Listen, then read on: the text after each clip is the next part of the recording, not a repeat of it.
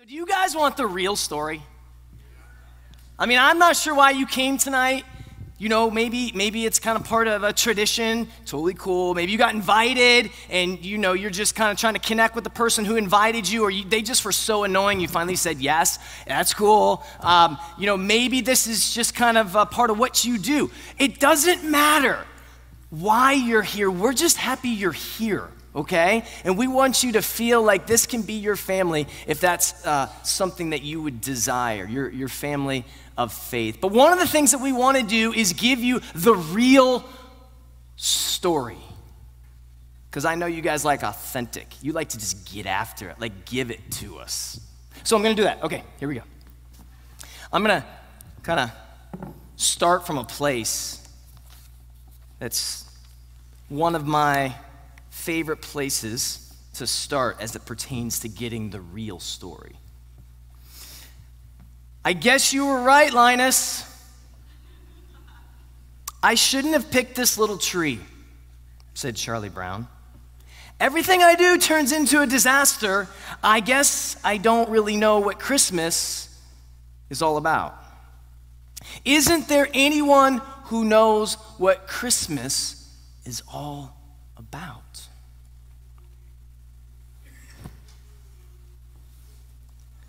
Sure, Charlie Brown. I can tell you what Christmas is all about, said Linus. Linus walks to center stage. Lights, please.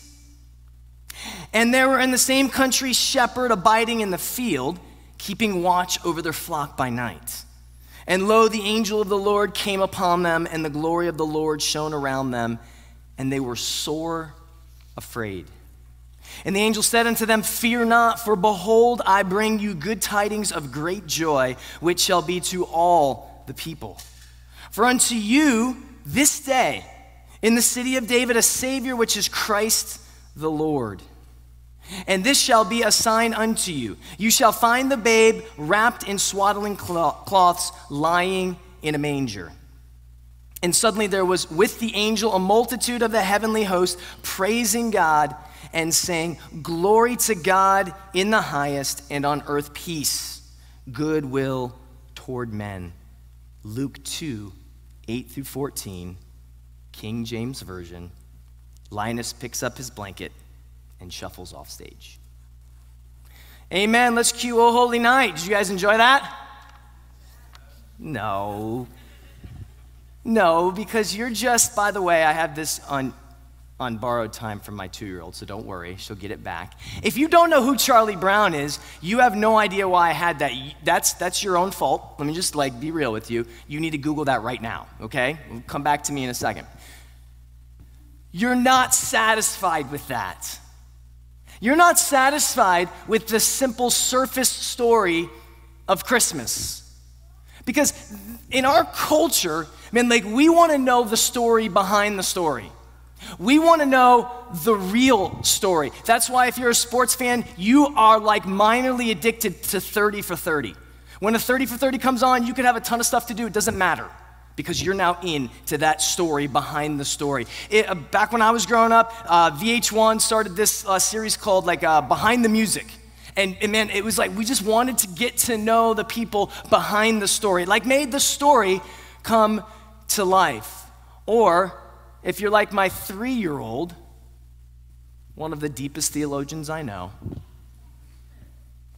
going to use a favorite word of his right now. It's not no, we've grown out of that. It's why. Why?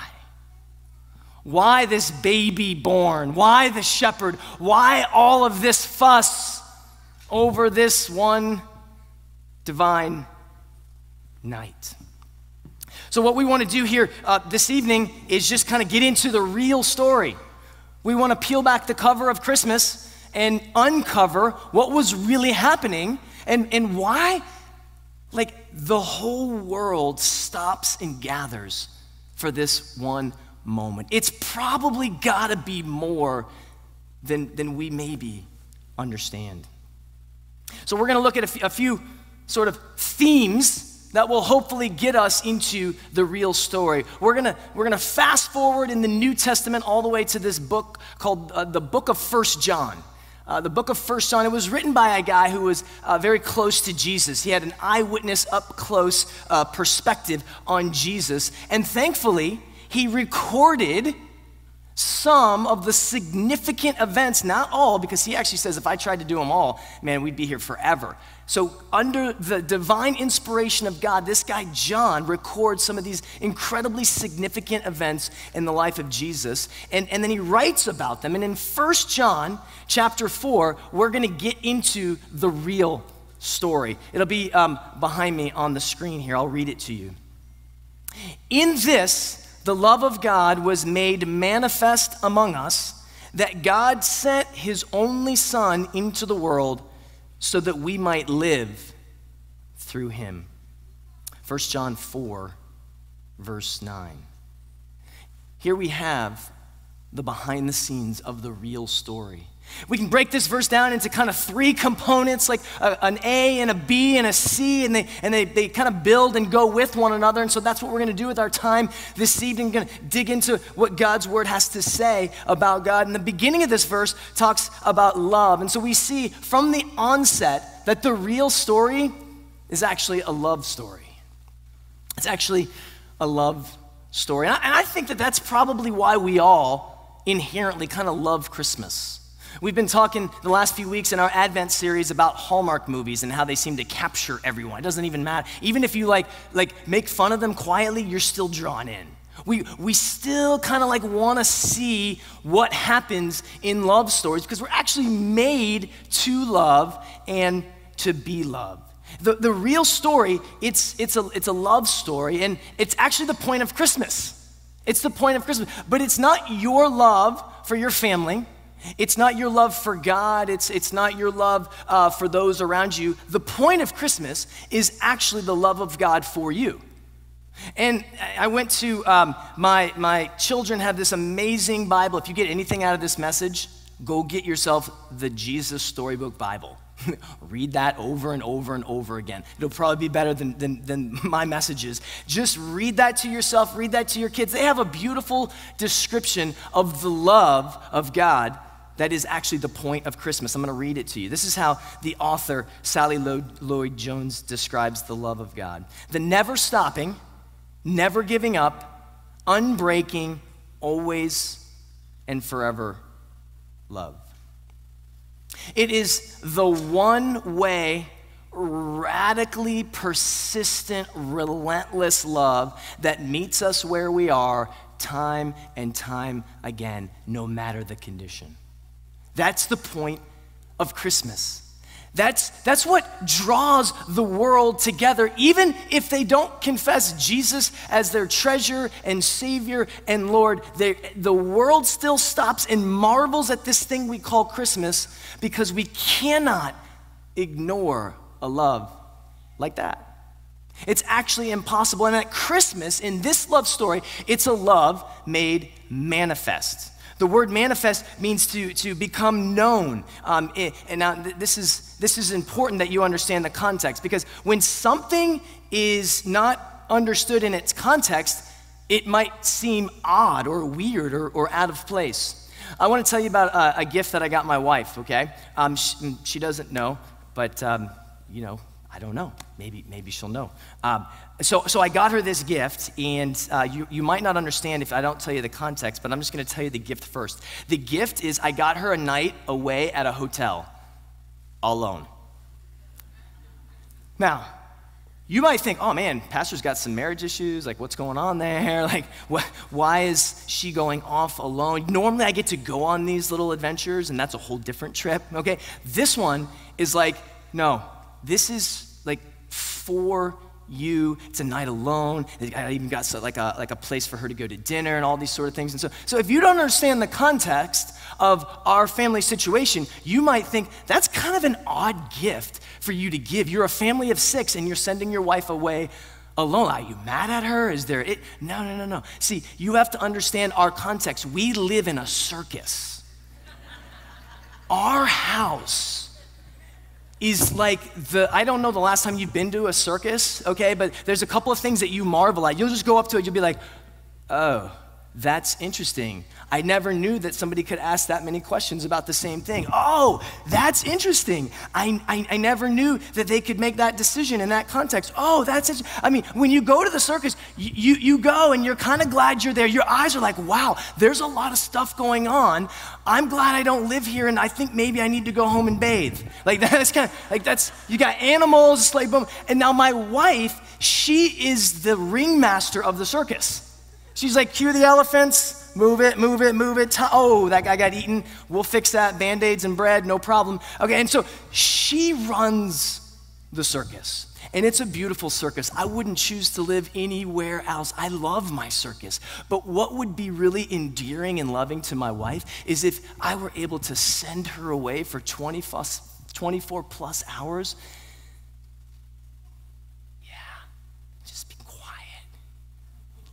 Let her have her own agenda. Let her eat where she wants to eat. Let her sleep and get up and read. Do whatever it is she wants to do. But you wouldn't understand that gift unless you understood the context. And thankfully, the verse here gives us the context. It says that within this love story, it was the love of God that was made manifest where? Among us. Among us. And so what's interesting in this particular story is that this is a love that comes down into our circus. It comes down into this world of poverty and warfare and human trafficking and crime and brokenness.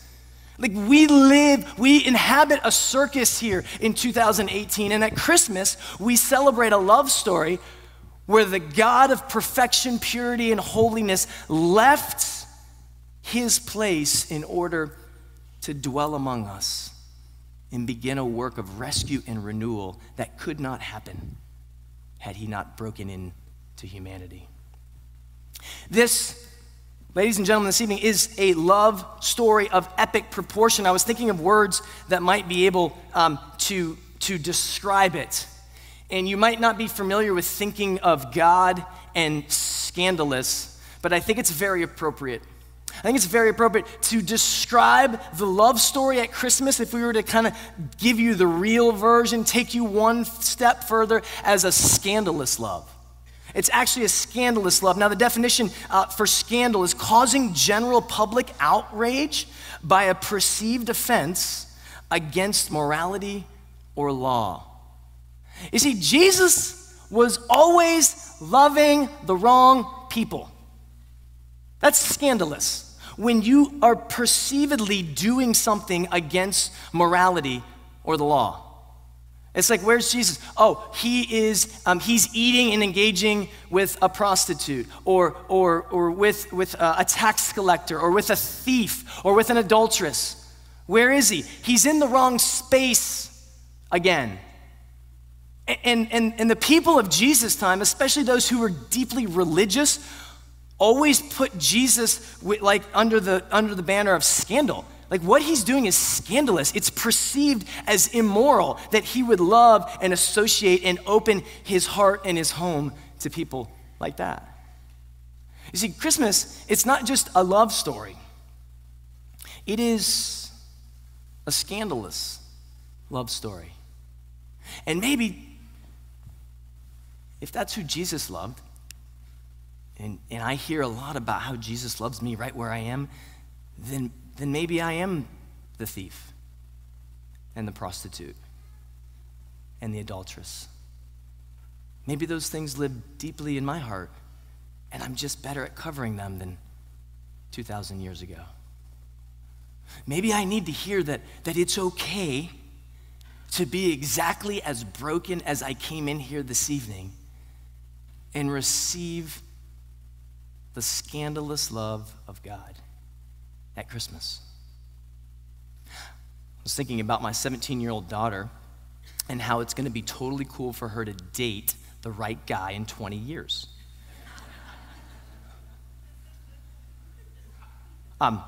So I figure I'll be close to senility. Is that the way you say it? I'll be losing my mind. And then in 20 years, she can date the right guy. But if she attempts to date the wrong guy at this point, I'll tell her. I'll be like, no, he's not God's best for you. He's not God's, if it's like honest and like a man of integrity and somebody who works hard, somebody who loves Jesus, somebody who's fun and adventurous, I would be one of the first people to tell her, like, that's the wrong guy for you. That's the wrong guy for you. You need to wait for the right guy. And I don't know what the scene in the heavenly host was when God the Father and God the Son and God the Spirit devised the plan of redemption. But I'm certain when my name came across the banner of that's who you're going to die for, that's who you're going to love, that's who you're going to associate yourself with, the temptation must have been, you've got the wrong guy. That guy's not good for you. He's not one of us. But the scandalous love of Jesus would not be stopped, nor will it be stopped this evening. It's a scandalous love, guys. It's not the only type of love that it is as we look at the real story. The real story, it's a Jesus story.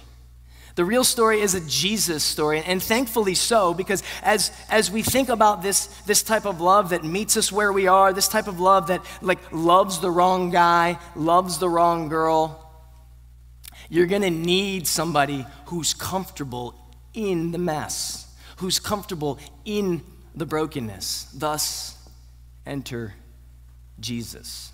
So what's cool is all of history points to Jesus. I mean, our dates and our calendar are set at least somewhat around the occurrence of his life and death and resurrection. And we know that all of the world, whether you're from a different particular persuasion of religion or background or whatever, I mean, it's like the whole world at least stops and gives honor to Christmas. You can go through the mall, you can go to Starbucks, you can go to any place, and you'll hear songs like Emmanuel. You'll hear like Joy to the World. You'll see decorated places.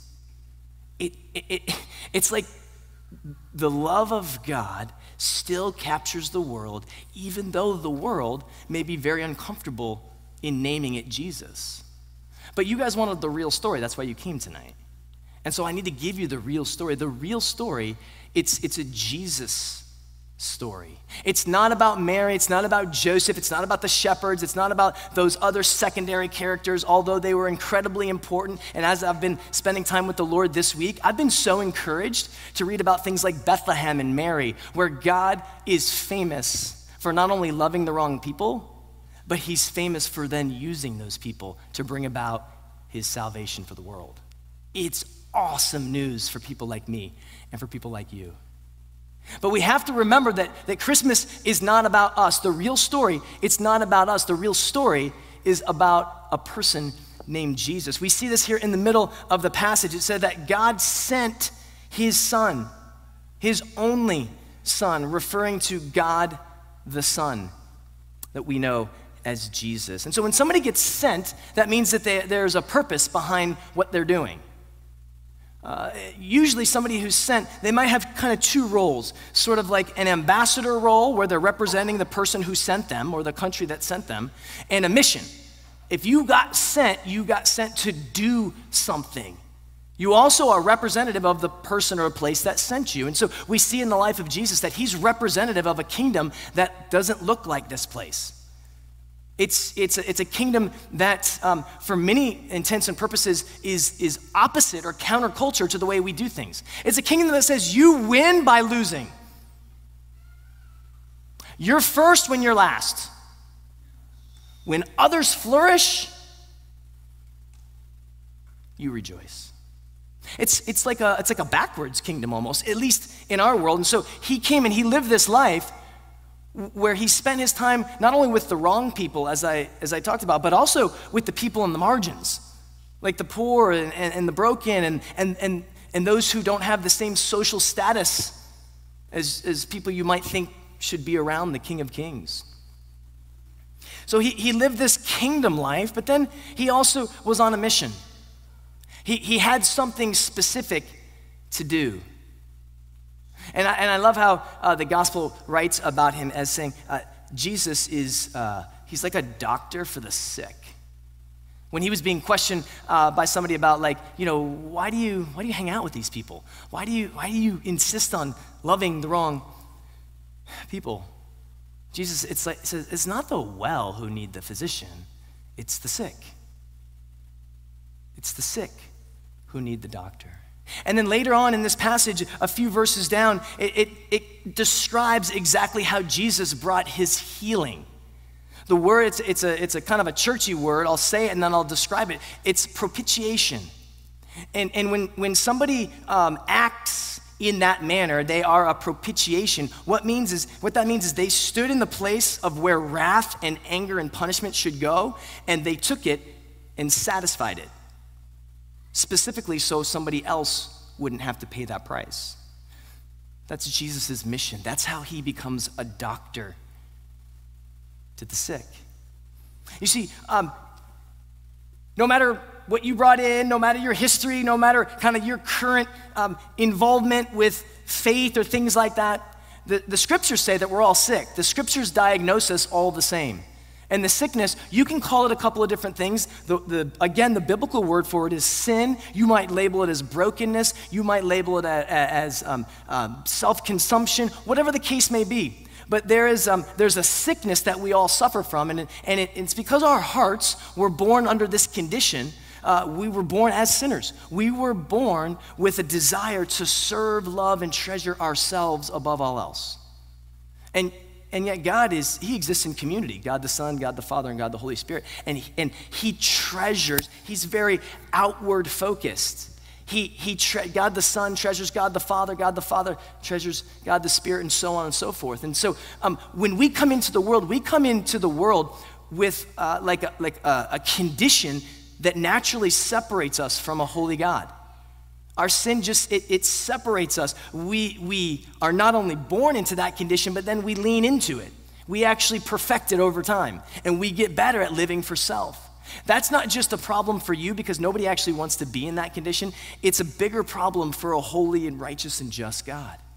There's a penalty that comes with that sin. The penalty is death. There's a physical death that we all die that wasn't actually part of the original plan. There's a spiritual death where we don't actually know God the way he intended, and then there's an eternal death where God, under his righteous justice, will separate himself from us for eternity under his wrath. That's what our sins have earned. But remember, this is a love story. And we love stories where the king leaves his crown to go and pursue the wrong person. And that's exactly what Jesus did, is that he went to a cross, and on that cross he stood, having left his crown in our place, and he absorbed the punishment and the wrath and the condition of God's righteous anger. He absorbed it. He took it as though it was his, because he took our sins upon himself. And on the third day, after having been dead, he came back from the dead. And he overcame our sin, and he overcame our death, and he fulfilled the mission to be our propitiation, to be the one that would satisfy the wrath of God. This is a Jesus story.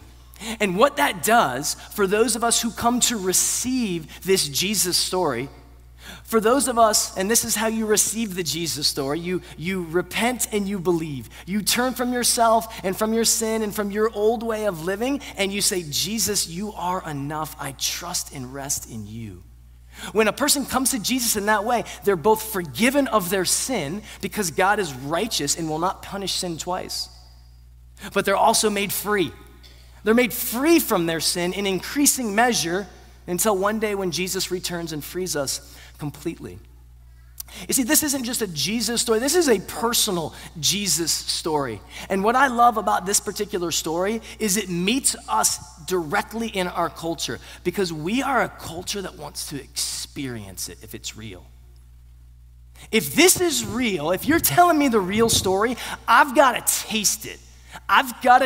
This has to get into my bones, and I have to experience the change that you're talking about. And I love thinking of this not only being a Jesus story, but a personal Jesus story, because he has personal forgiveness. He died for your sins personally, and he has personal freedom for you. There are those of us who came in here under bondage this evening. It might be bondage to an addiction. It might be bondage to fear. It might be bondage to shame. I don't know what it is. But oftentimes we choose to live under voluntary slavery to that particular bondage. And the good news of Jesus Christ is not that you're just forgiven of your voluntary slavery, but you can also be made free from your voluntary slavery through faith and rest in his finished work. I want to talk to you about my Jesus just for a minute here. This is my Jesus. It's the Jesus of the Bible, and it's the Jesus that you can experience through faith, who comes in and says, I am good enough to where you don't need to look elsewhere. I mean, wouldn't that be such an amazing life where you could quit looking elsewhere for your life's significance and meaning and just simply rest in the person of Jesus? This is my Jesus that comes in and says, my sacrifice, my death and resurrection is great enough to where you don't need to be in control anymore. You can rest.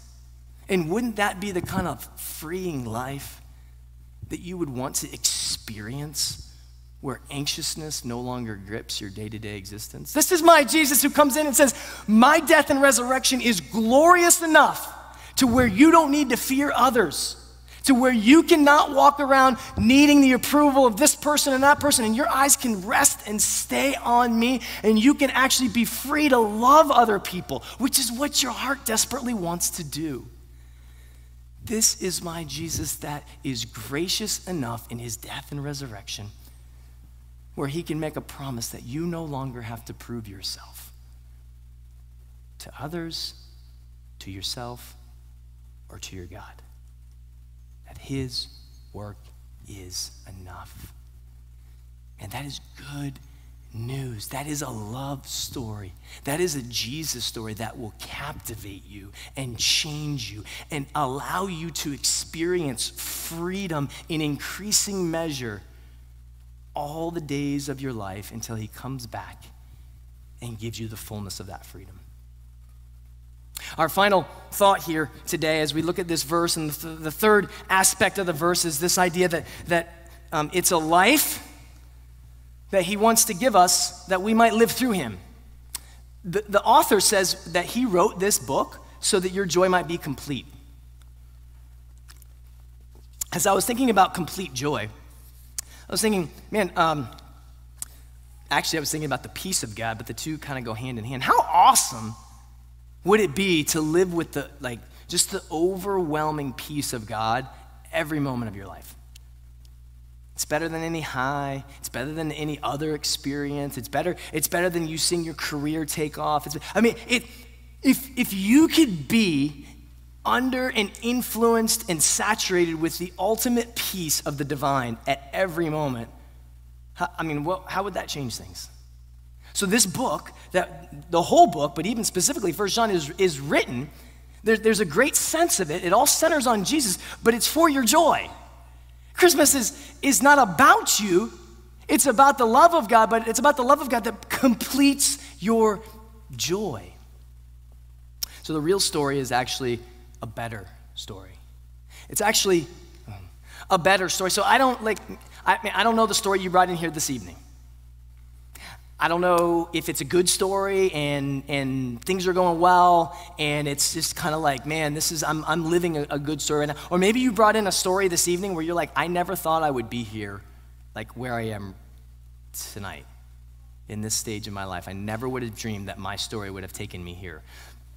I don't know sort of what your story has brought in. I've got a pretty good story. I've got a pretty good story. Man, I've got 4 kids. They're amazing. Love them dearly. They bring me closer to Jesus. We have this awesome family dynamic. It's a place where my kids, they want to be, we want to be there. I know I kind of was making fun of this circus, but it's a circus I love. I love going to my own personal circus. I have a wife of almost 22 years. Man, and we love each other. We love each other. Like I'm not talking about because we have to. Like, I'm super in love with this woman. I'm very attracted to her. We have all the right loves, the romantic love and the mental love, the emotional love. Man, almost 22 years of this faithful, beautiful marriage. I love what I do. I love that I get to influence people and see change and be a part of what God has called me into here at the Avenue Church and even beyond, man. Like, I have resources. We have resources. In my family, we never go hungry. My kids don't necessarily like their nighttime snack when I tuck them in, but we never go hungry. If we want to go to Chili's, we're going to Chili's. I mean, we have what we need. So let me tell you a problem with my story. It's just never enough. My story is not enough. It's a really good story. But there's two things that my story cannot touch. The first thing it cannot touch is my deep desire for significance. Although I love being dad and husband and all those amazing things, I mean, I love it. I love coming home and seeing most of my family come and greet me and be happy to see me, and it depends on the day, kind of like what's going on. But I love that. I love coaching. I love doing all those things. I love being your pastor. I love sharing God's word. It's just never enough. It doesn't fulfill my need for significance. If I look to it for that, I will continue to use all those people and places in ways they were never meant to be used. They're not bad, they're not wrong, they're just not meant to be my God. You see, Christmas offers a better story because it fulfills your need and your desire to find significance. It identifies you as a child of the living God and then sends you out on a rescue and renewal mission with God your Father every day of your life, and it gives you deep significance whether I am a daddy and a pastor and a husband or God takes all of that away this evening. I still have what I need in Christ because he's a better story. The second thing it doesn't touch, the second thing my good story doesn't touch is my brokenness. You ever find yourself in a repetitive behavior pattern and you go through all sort of the stages of like pity or grief or hating yourself and I can't believe I'm here again? There is a deep brokenness within me that God is in the process of healing. And it manifests itself in a lot of anxiousness, a lot of scattered, not fully present, broken anxiousness. And no matter how good my current story is, my beautiful wife and beautiful children and this beautiful church, it can't touch my brokenness. Only Jesus gets to touch my brokenness. And so what he's given me are all those gifts which I now can enjoy in him, but he's also given me the gift of desperation through my brokenness, which keeps me coming back to him to experience the healing and the better story that he promises to give. I don't know what your story is. I don't know what you brought in here. I do know that there is a better story in the Christmas invite, if you will. The bridge to that peace of God, the bridge to the better story is the resurrected Jesus Christ, faith in his finished work, coming to him and him alone. The scripture tells us that we might live through him. That Christmas is all about the love of God that was made manifest by God sending his son so that we might live through him. So my question to you tonight is, who are you living through? Is it your kids or your job or any of those things that I mentioned? You know what it's like to live through your kids, right? Or to live through another relationship. You're up when they're up and you're down when they're down. Let me invite you to live through Jesus. Let me invite you to intimately tie how you're doing, your condition, with his condition. Well, how's Jesus doing right now? He's doing fantastic. He's at the right hand of the Father. He has overcome sin and death. He is waiting to come back. He is a king that walks in victory. So if I start living through him, if I start tying my condition with his condition, I'm going to start to experience a whole lot of a better story than when I tie my condition to anyone else. What does Jesus think of me? Well, because of his death and resurrection now he looks at me and he sees his finished work. He sees forgiveness. He actually sees his righteousness in me. So I can take my eyes off the continual brokenness that he's working out and be reminded that there is victory coming both now and in that day when he returns because of what he's doing. Where is he? Well, he's on a rescue mission to seek and save the lost, and that sends me out. I love this one, and it might just be for me. Well, what's his future? Man, if I'm connected to Jesus, his future then becomes my future. If I'm living through Jesus, his future is my future. Author Tim Keller says there's a day coming where everything sad becomes untrue, and on that day when Jesus comes back, which is one of his promises, the joy of your glory will be that much greater for every scar you bear. Do you have scars that you brought in here? Do you have scars that you're bearing? Some of those scars may be healed over. Some of those scars might be wide open. Some of those scars might be manifest in some of the brokenness that I talk about, through the anxiousness that I walk through. Even though I don't have to, there's a scar there because that seems to be something that calls my name and I run to more than I want to, less than I used to. It's still a scar, and here's what the resurrection says. Here's what the better story, here's what the captivatingly better story says. Because you bore that scar, because you endured that disease, because you went through that divorce, because you walked through that abuse, listen to me. In Christ, when he comes back, that personal Jesus, that love story, he's gonna touch that very tender area. And he's not just gonna give you consolation. He's gonna give you newness. He's gonna give you healing. He's gonna bring renewal, so much so that you will rejoice because you walked through it and he got to touch it in the end. That's a captivatingly better story than probably what we're living right now. And it's my joy this evening to invite you to it. So as we close and Oh Holy Night, I'm gonna give you an opportunity. We're gonna have some prayer partners that are gonna come to the sides.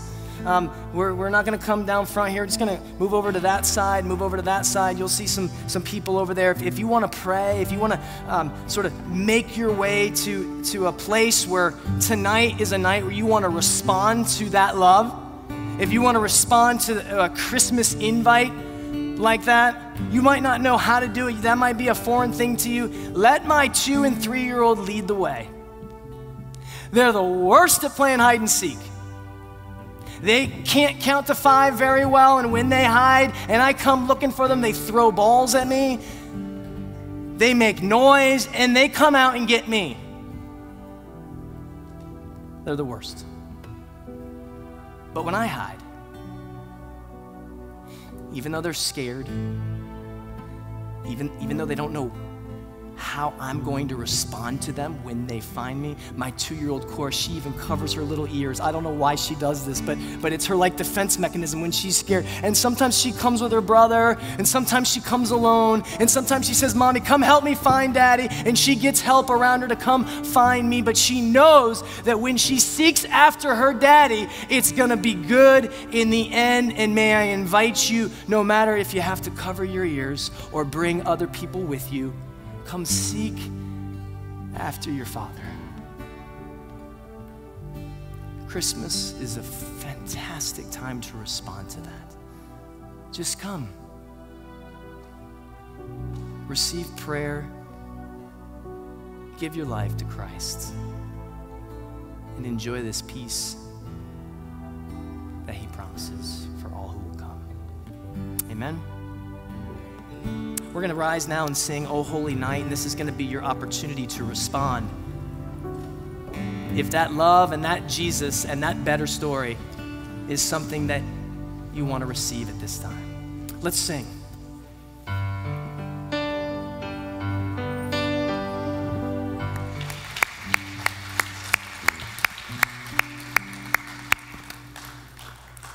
So the question that we leave here this evening with is, how do I join my story with the real story?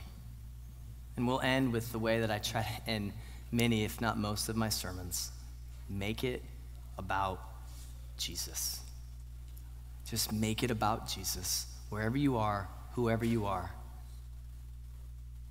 make it about the person of Jesus. Let's pray. Father, thank you so much for at this time you instituted the greatest love story that we've ever known, a love story that captivates us. Father, and I thank you for the sound of prayer that I hear even right now. I thank you for how you are bringing life in this place. Holy Spirit, we talked about seeing a vision of you come in here and bring dead bones to life through faith. And we're believing that to be happening right now. And Lord, we ask that even if we weren't able to come and be prayed over, even now in this moment,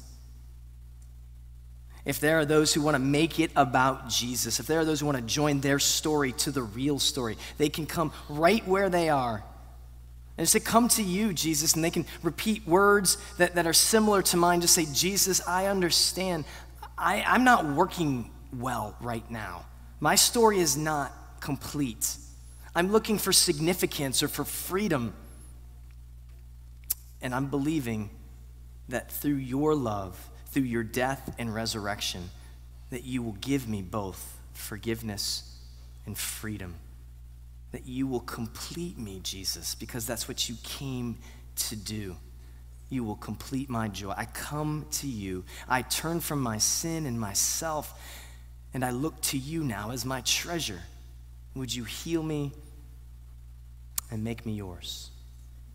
My story is now yours. You come to him in that way, and he will not only free you, but he will use you and give you significance and complete your joy both now and in the day to come. Lord, we love you and we worship you, and we pray all this in your most precious name, Jesus. Amen. I love you guys. Merry Christmas. Enjoy your evening.